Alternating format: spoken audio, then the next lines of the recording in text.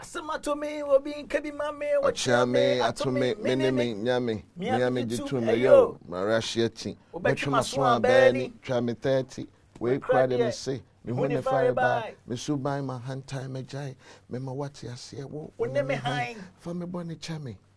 Obi this year. Otuma, menama no ko wow. And then, thank you. You're messing it up, yeah. Guys, welcome to this encounter with Quophi Okyeame, Daniel Amwating. That's your name. Why Quophi Okyeame? Well, it was because of the band I belonged to from the start, which is the music journey, hip life, that is. So we curated that Okyeame name, and the definition would be we're serving as, you know, the mediators between God and man. Great. So this is Joy Entertainment. My name is Kwame Dazi. It's going to be a very, very revealing interview. I've been waiting for this interview for how many years now? Like 5 years. Yeah, yeah. Finally, we're here, and I'm here with Quophi Okyeame, formerly Okyeame Quophi. I'll be asking him why he decided to change from Quophi Okyeame. From Okyeame Quophi to Quophi Okyeame, right? Make sure you follow us on Joy Entertainment, all our social media handles, and read our stories on myjoyonline.com. But, Brother Quophi, why this hairstyle? This is for us, the Gen Zs. Why are you competing with us? You know, I thought maybe by now Quophi would just decide to lay back and then allow the younger people like us to wear these styles of hair. I'm like YFM, I'm young at heart. Every day, all day. I think every African should look like this. We're not supposed to comb our hair. Oh, really? We're supposed to be as natural as possible. It took me a long time to realize that. Yes. It has its own spiritual advantages as well. It has spiritual advantages. Your hair is your antenna. You receive. It's like a receptor. You receive through your hair. Why do you think all the biblical heroes, they have hair and they have beard? Wow. At least the pictures we've seen of it. You understand? Tell me how Moses, Abraham. How spiritually beneficial is your hair to you? If I get into that, the interview is going to change per the subject matter. So let's say that it has spiritual benefits. Why do you think that when you're being blessed, the oil is poured in your hair? I don't know, tell me. Because that is what connects to your brain. Where does God live in this body? Your heart. Your heart is here. This is an organ. Your heart is here? Out of the fullness of the heart, the mouth speaketh. Do you speak from your chest or your brain?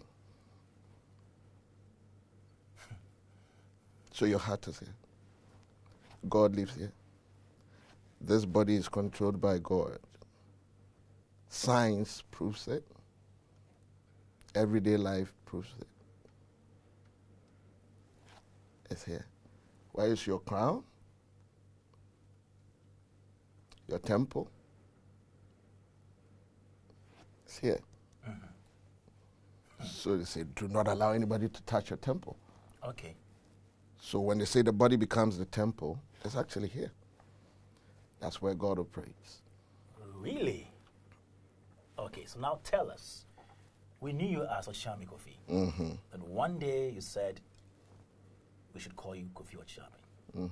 Why? It's the same two names. Okyeame, yes. Quophi Okyeame. To remix the name, I had two reasons for doing that. It was to mark the era, you know, the end of an era and the beginning of a new one. As in my life, you understand? That was the end of, you know, my stage music journey, as in for me to be a performing artist and all of that. I wanted to, you know, I wanted people to understand that that part of me was gone, and I was starting a new phase. And then, I don't know, for some reason, people never were able to make us out individually. When I say us, I mean Kwame and myself. Okay, Okyeame. So, yeah, Okyeame. So basically, it was also to differentiate the name a little, because they'll see me and call me Okyeame Kwame. They see him and call him Okyeame Quophi. I think I get the Kwame more than he gets the Quophi. Yeah, but Really? so I made that effort, and I think it's worked because they will say Okyeame Quophi and say, oh, sorry, Quophi Okyeame, and you understand. So people make conscious efforts to say the right thing, to differentiate us. That doesn't go without saying that a lot of people still make me. I've been called Papa Sly. I've been called Azigiza. I've been called Nana Kwame. The day somebody called me Papa Sly, I just stood there, looked at the dude. I'm like, are you okay? How? I've been called Azigiza. I've been called Bolare. I've been called Ella. You know, but the Quophi Okyeame pretty much worked. Wow. Yeah. Between media and then music. Okay, so media, music. Which one is your first love? Media. I was on radio before I started professional music. Okay. People think otherwise, but no. I was on Continental on campus, which is KNUST, back in the day with Kwame Dinkra. He gave me that opportunity. Yes, which is Conti. I walk from home and go there to play and everything. And then I started professional broadcasting from, was it 1996? 1996, professionally. I even got on, which is multimedia. Yeah. So I started with Love FM in Kumasi. Yes, even before Kwame Dinkra got the chance to also get onto professional radio and stuff like that. So I was pretty active on radio. And even before that, in my formative years, you're walking me down memory lane. I'll put systems together and act a DJ. I'll play for myself and act, you know, a presenter. Hold a mic in the mirror and just act like, you know, I'm Mike Egan or somebody like that. Wow. Yes. Do you feel that you've accomplished all that you wanted to have as a musician? All your achievements as a musician, have you accomplished all those? Accomplishment. Well, until the bones are rotten, I don't think I've done what I'm expected to do or what I've really always wanted to do. It's still in the process. But when it comes to active stage life, I think, yes, I brought that to an end because I gave myself up to 30 to call it quits and move on. It was the plan. I knew from the outset. Yes, Kwame knew this. Yeah, I knew at 30 I was going to settle. Listen, I have never been a big fan of stage. Nah. Why? It's just not me. I like to create things, but I see people doing what I create more than myself. So even in the case of Kwame and myself, I was a shadow writer. I was writing everything. I was creating the music. And he was performing. Until a time he felt like, you know, just join me because it'll be much more fun. And, you know, he needed a hype man. So whilst he's doing his thing, you know, another guy will be in the back, yeah, you know, scaring the people for you. And that's how the group came into what it became. And then yeah, that was it. So I've always been the creative writer, the creative person. And I think that's my place. I got tired. Traveling with the music, moving from this city to the next. Sometimes you need to go to the window and remind yourself which country you're in and all of that. It wasn't sitting too well with me. So I knew I was going to take a bow earlier, depending on how things went. And how I saw it, I think my plan was on point.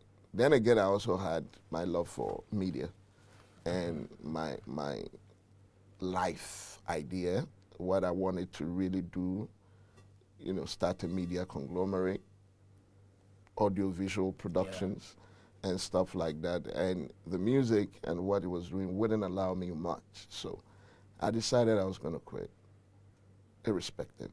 So that was the birth of M-Clan, or before that? That was the birth of M-Clan. M-Clan was my baby, was an idea from a very early age. And up to date, I still have the floor plan of the building that I saw in that early age, how it was going to be, how the divisions in the building was, which floors were the offices, which ones were the studios, and the complete idea of owning film studios where, you know, it will be commercial for people to access and everything. And still on that fight. So we're building it gradually, but we're getting there. Wait, it's in the offing? It is. It is. This is one of our studios we're shooting in. Yeah. Yes, we have a couple. Not music. This is a music studio, which is audio production. And then when you go in there, we have about 3 more studios. Okay.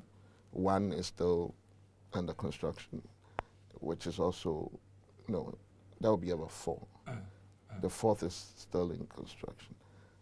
So, yeah. So, you write music, you produce music, you score films, you play the keyboard. You do screenwriting, right? Yes, yes. I do screenwriting, but I haven't made much strides in that area yet. But yes, I've written stuff, I've produced stuff. How did you learn all these different skills in the arts? One, it starts from talent and then enhancement. I studied in America a little, you know, to enhance what God has given me. And to really actualize it, you need onipanyansa, and then you need the wisdom from God as well to bring it together to make sense. But the real core of it is the ability to wake up in the morning and do the things that you've not learned from anywhere. That's how I discovered myself, and it was at a very early age. Like I said, I used to put systems together, and I would start a broadcast station, which will broadcast to about 10 houses. I had a friend who was also into electronics that would build transmitters. So he will put it there, and he will bring me a transmitter, and then we need to go to the houses and tell them that, Charlie, I saw my feed, you know, so you guys should tune in. And it doesn't go beyond the next 5 houses or 10. Yes, that's how it started. And my father had an old grande, you know, gramophone, these old boxes. I will connect a Walkman to it and wake up in the morning and feel like everybody wants to hear my playlist and play the music. And we rented a house, then the landlady will come and just raise the roof down with insults. Are you crazy? What do you think you're doing, waking up everybody? We are tired. But that's how it started. And, you know, I became a big fan of GBC in the early days with Dusty Wayne and Tommy Annan Forcing, the Ever Ready show. Yes, I would listen to that show and imitate everything they would do on that show. And I'm glad to say at a later time, when I got to Love FM, the program's director was Dusty Wayne. Okay. And he gave me a lot of my radio lessons. I'll never stop mentioning his name. He realized I had a natural flair for it.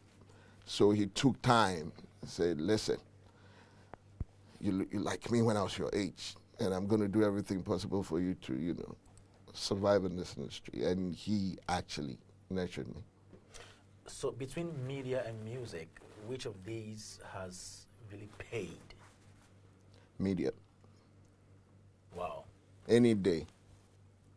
There's no two ways about it. You did not get a lot of money from... What music gave me was a good foundation. It gave me a name, which is priceless. You cannot buy that from a store. In this world, I believe that your name is everything. When you have a good name, it opens doors. Depending on the name that you have, it creates good connections. It gave me a platform for me to use to be able to do what I was cut out to do. But to see fiscal money, to be able to gather money and put it away and say that I have a saving, to dream of buying something and money wouldn't be a limitation and everything, it's my media job. It wasn't the music. Wow. No. Okay. But Quophi Okyeame, I nearly said Okyeame Quophi. It doesn't matter. Quophi Okyeame right here, Joy Entertainment. Now let me ask you, you wrote Shenyo for Becca, right? Yeah. Which other artists have you written songs for? I wrote for Delali. Adore your sanity. That's it. Okay. Okay. Look who's calling. Okyeame Kwame is on the phone. Put him on, man. Kwame. Eja, you just barged into an interview. I'm doing an interview for Joy Prime, and you're on speaker. Oh, say. Kwame, that is your shout. Okay. Oh, okay. Yeah, you should too, Clear. Oh, okay.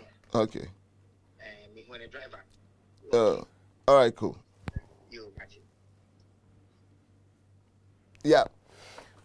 What was your question again? Okay, so still right here, Joy Entertainment. I'm here with Quophi Okyeame. Let me ask you, you wrote She for Becca. Yes. Which other artists did you write songs for? I've written material for, like I said, Della. Mentor. I used to manage one of the people that influenced her Mentor appearance. I've written stuff for Ophelia Nyantechi, who is now Abena Sewa. Okay. Managed her, actually produced one of her biggest songs right now, Mini Poo. Okay. Yeah. I didn't write that song directly, but I produced it, in the studio with my assistant. And I've written for Okyeame, all the 5 albums. Okay. I was the writer. Kwame wasn't a writer then. Including his verses? Including his verses, yeah. You're kidding me. His verses? Everything he rapped. So you had to write for him to go learn, rehearse? Yes. Everything. I told you I used to write for him even before we became a group. So when it came to writing, he wouldn't even bother. He knew that he was taken care of, And, I'm an introvert. Kwame is an extrovert. Kwame liked to go around and meet people. Okay. I always told him you should try marketing because you make good strides in there. And I will write, create the music, and then he will come. This is your part, and then he will put it in there. Wow. Yes. But the Messing About verse, yes, my contributions are in there. That is a verse he wrote for a feature. Okay. Somebody was trying to do with him. And I think the guy never brought it out, so he took elements from that. And then that part. Yeah, and then and then we added, and then that verse was also created. But aside from the Brebro, Bahima to Winnie Asabaso to all the songs we created. How do you feel when you hear people rap word for word? Mesanaba. And I wrote for Exdo. This is why Reggie Rockstone would never like me. No, I think I've heard this before, but let me confirm. Which verse? The entire song? The entire song. Hey, Maba. Oh, Maba. That is about my name. My name is in the song. Quophi. Yeah. So you did that. Why did you do that? The way you put it. No, why did you instigate a fight? Instigate? I did no such thing. Exdo came to me in Kumasi. He actually moved from Accra, came to Kumasi. He had a beat from Nana King, and he was looking for what to say with it. So we brainstormed, and the idea came because people were living in Accra. We were living in Kumasi. We were the kingpins of the Kumasi rap. And an Accra person was claiming presidency. The beef is starting over today. You are silent killer.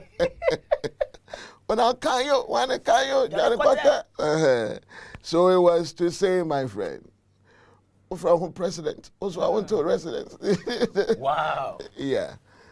I've written a couple of stuff for people. It's not just coming, but I've done stuff. I've done stuff. Hey, Quophi. No, I was talking about, you see, sometimes you go for a program and then they play Masanaba. Yes. And you hear, I said, to everybody, when you hear them sing word for word, how do you feel? It taught me a lesson that, you know, whatever it is that you want to do, there are no dull moments. Whatever it is that you do it well. Do it with all your might. Anything worth doing at all is worth doing well. That's what my art teacher would tell me. Okay. Back in secondary school. Because I wrote those things and underestimated it. I thought I was creating another song. I didn't know I was creating the next big thing to happen to this country when it comes to popular music. It amazes me. It never stopped. 3 days ago, I was at the Aquaba concert. Okay.